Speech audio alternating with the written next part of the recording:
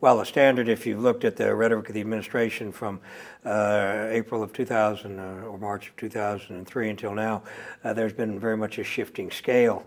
I think the measure of success will be in some sort of functioning society and some sort of minimal governance now, and a country which primarily spends its time looking inward for a while and not pestering her neighbors. And I think that's going to happen, but I must say I think there'll be a lot of suffering in Iraq for Iraqis. I feel that you've had gasoline and you've had oxygen come together, and there was a spark. And so you had conflagration. And this is going to have to burn itself out, and that's going to take some time. Well, I think to the region, we have the obligation to redouble our own relationships with them and try to make them as stable as possible. I think to Iraq, we have to, having started this, we have to try to leave the situation somewhat better than we found it.